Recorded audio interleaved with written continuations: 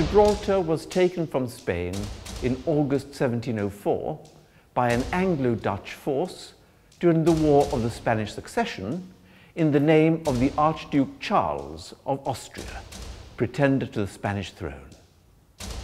The years that followed, the history of Gibraltar was written mainly by military men. So of course, military exploits loom large. It is what mattered to them.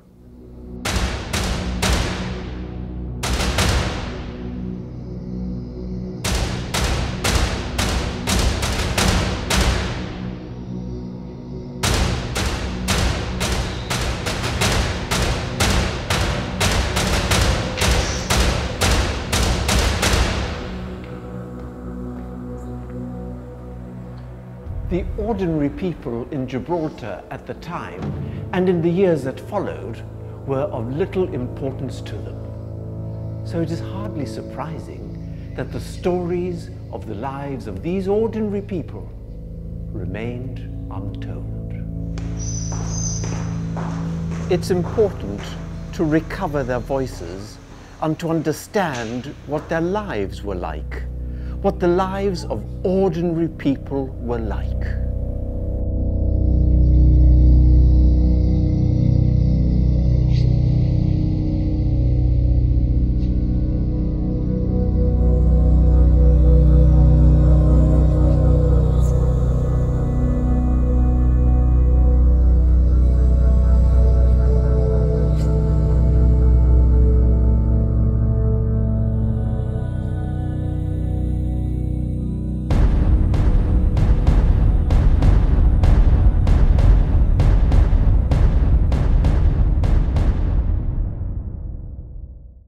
Let us start in August 1704.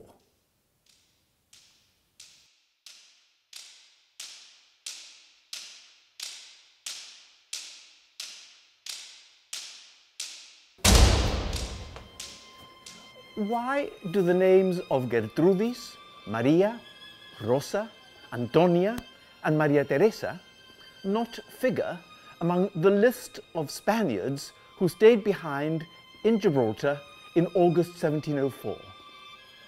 Why are these names not familiar to us today? They ought to be, because they stayed behind in Gibraltar in August 1704. Maybe it's because they were black slaves.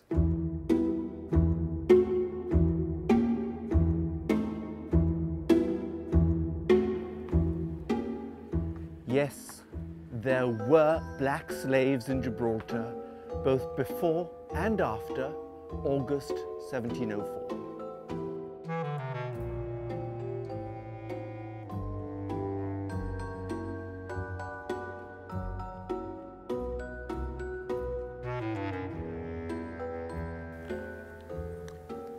We need to set slavery at the time in context. We all know about Article 10 of the Treaty of Utrecht of 1713 between Britain and Spain, under which Gibraltar was given to Britain in perpetuity by Spain. But less well known is Article 12 here. And under this article, Spain granted Britain what was called El Pacto del Asiento de los Negros. Now, essentially, this was an agreement under which Britain got a monopoly for the supply of black slaves to the American possessions and to the Caribbean.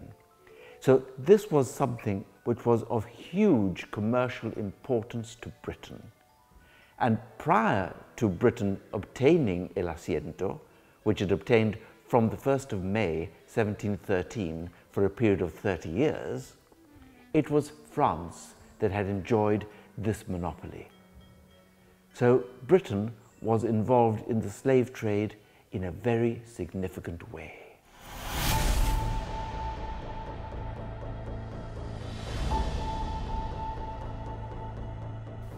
It is no surprise, therefore, that there were black slaves in Gibraltar at the time.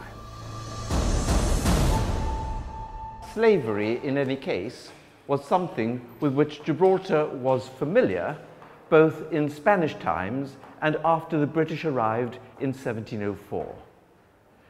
This building is part of what was once the convent of La Merced, the Whitefriars Convent.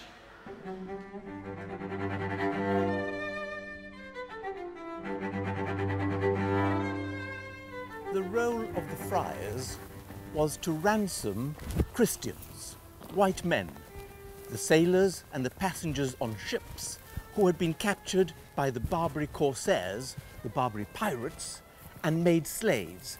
And these corsairs used to operate along the Atlantic coast of Morocco. After the Mercedarian friars left, the role of ransoming white persons who had been enslaved in Morocco was taken over by the British government. And they sent the governor of Gibraltar money, ransom money, for this purpose on a number of occasions. So there's a history at this time not only of black persons being enslaved, but also white persons.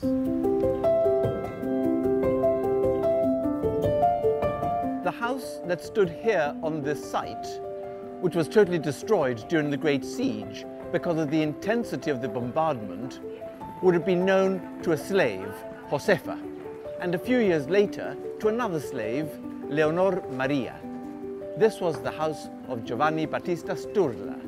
He was appointed Genoese consul and a few years later also French consul. His mother-in-law also had a slave.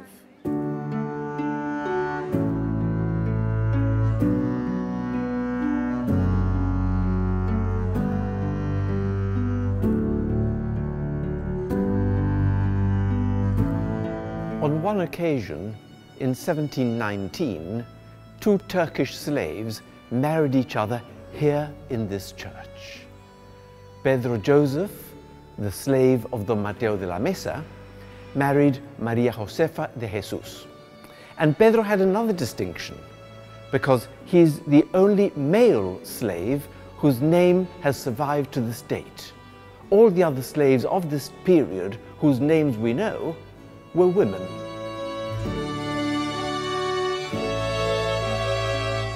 There were also freed slaves, slaves who had been made free by their owners. And they included Maria Manuela de la Cruz. And we can see here from the register that she was the freed slave of El Conde de la Rosa from Barcelona. And she married a Genoese man.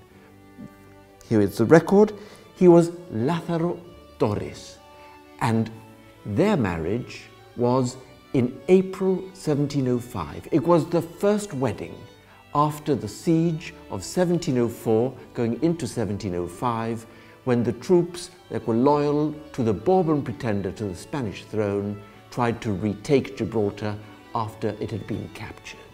Of course, they were unsuccessful. And one might think that marrying a slave, even a freed slave, was not a particularly good choice.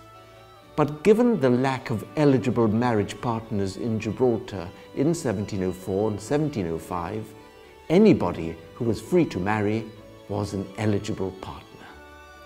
And it wasn't the only marriage of a freed slave at the time.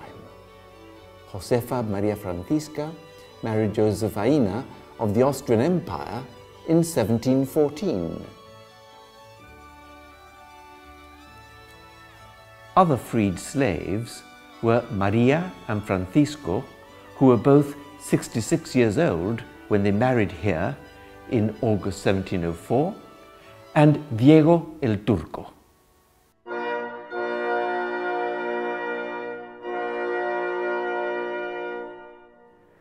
The attitude to slaves in the early days of British Gibraltar was ambiguous. On the one hand, they were being denied their freedom. They were the property of their owners. On the other hand, they were baptized as Catholics and given Christian names. And this was to ensure that in the afterlife, their souls would be saved. So their bodies in the present life mattered less to their owners than their souls in the future life. And there's something else, and that is that by renaming slaves, they were being denied a part of their cultural heritage.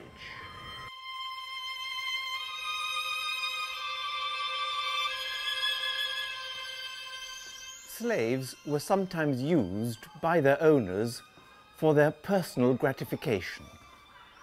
They were liable to abuse. Antonia, the black slave of Dr. Trujillo, the physician, was pregnant when Gibraltar was taken in August 1704. She bore a child, a boy, on the 18th of December 1704. This is the font where the boy was christened and named Juan de la O.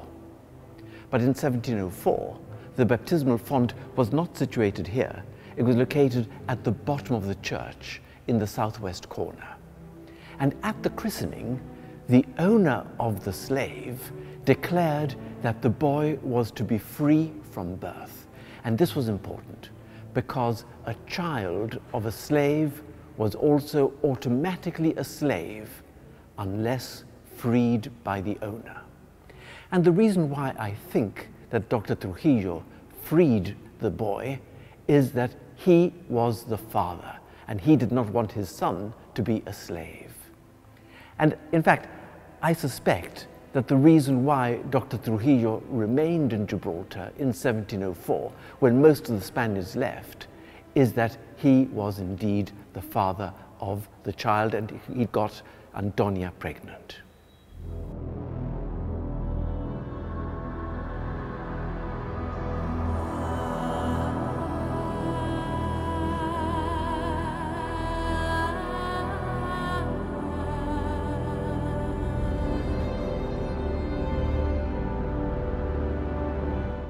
Three of the slaves that we know of died in the early years of British Gibraltar.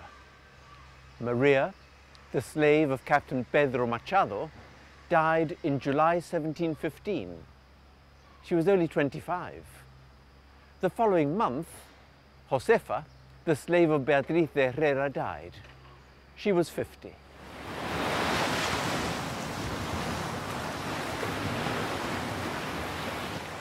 The slave of Pedro de Salas died in March 1717.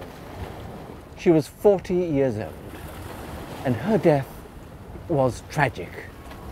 She drowned.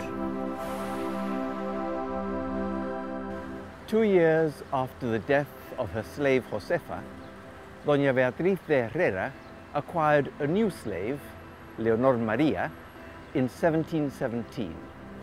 This was after the Treaty of Utrecht of 1713, under which Gibraltar became British.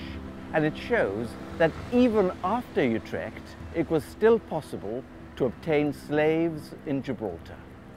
So, where did most of the slaves in Gibraltar come from? The answer lies on the other side of the strait.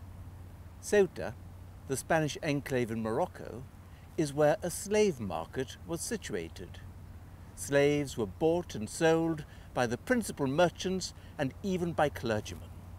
And we know that from records at the time that many of the slaves were tattooed by their owners so that they could be readily identified. And it is from there, from Ceuta, that most of the slaves in Gibraltar would have been brought here.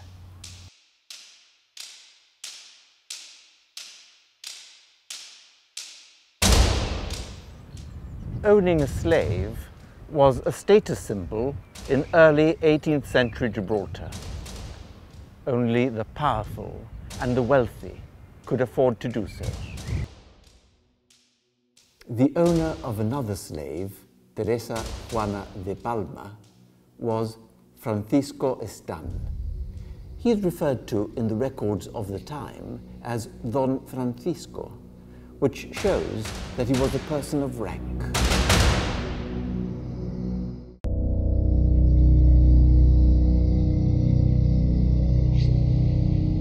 So, how do we know about these slaves? Well, their names were recorded in these registers whenever they baptized a child, whenever they were married, or whenever they died.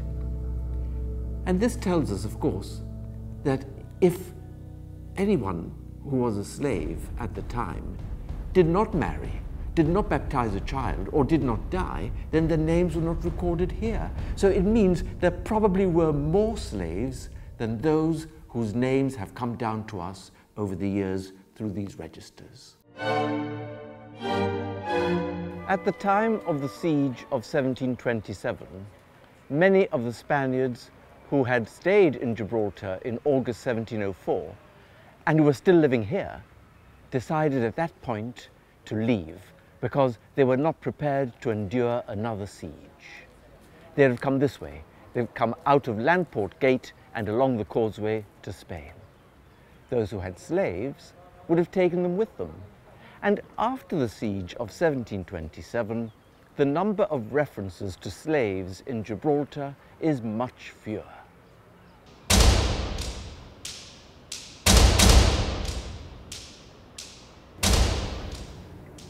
One case from 1766 stands out. A slave ran away from his master in Gibraltar and escaped to Spain. He was a slave boy.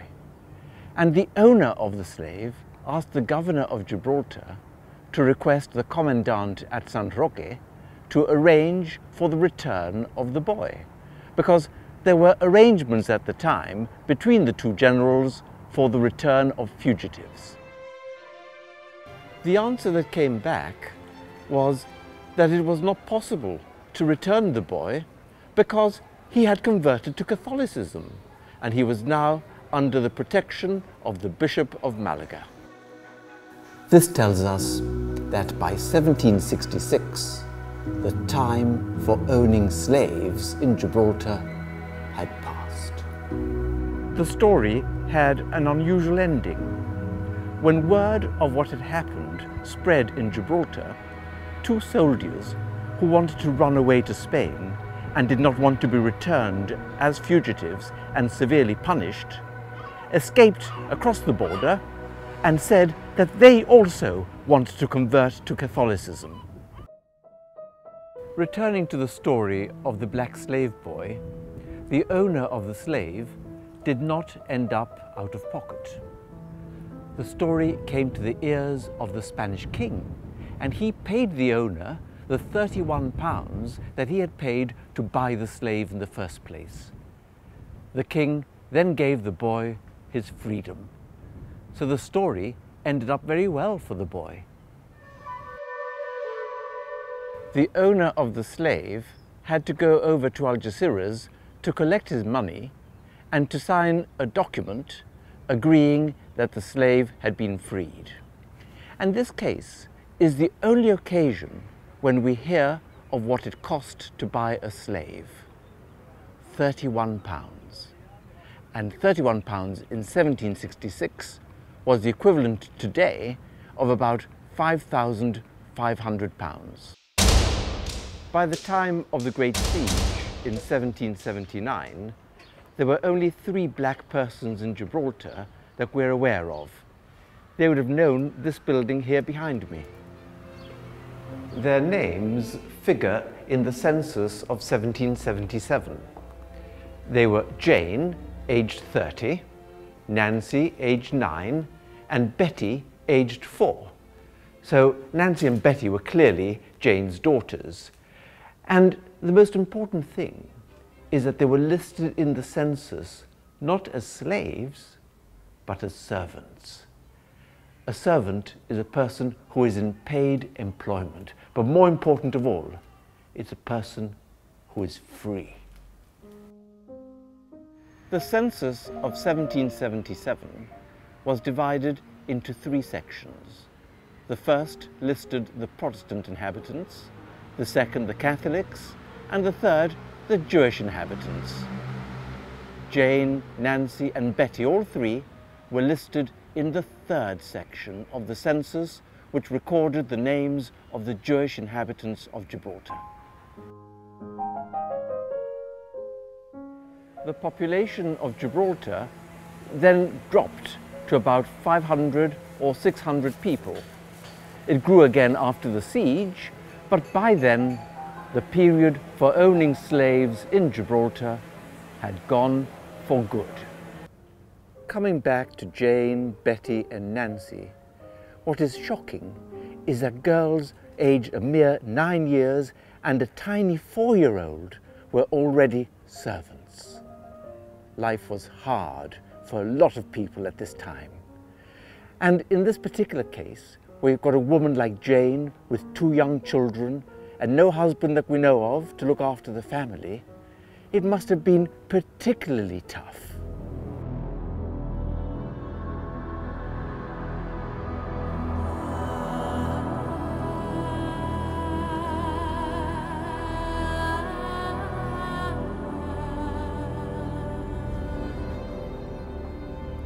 It is easy to be judgmental of what went on in Gibraltar in August 1704 and in the early years of British Gibraltar. From our perspective today, slavery is totally unacceptable. But at the time, it was something that just happened.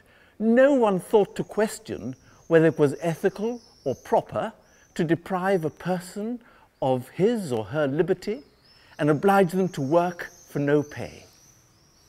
Some slaves had good masters and mistresses who looked after them. Others were freed and they went on to enjoy their lives. Unfortunately, others would have been the object of abuse and gratification of their masters, and they would have had a hard time.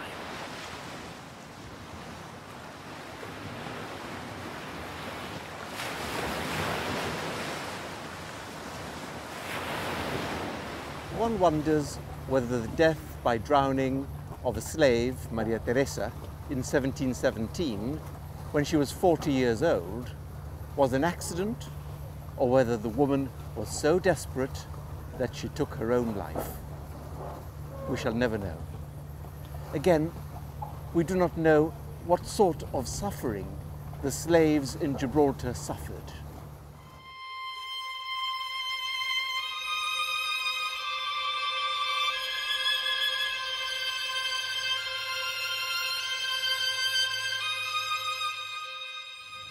What we do know is that there were a number of black slaves in Gibraltar in the early days of British Gibraltar, that the number of slaves had decreased very sharply by the end of the siege of 1727, and that by the 1770s there were no slaves that we know of in Gibraltar. This dark chapter in the history of Gibraltar had finally been closed.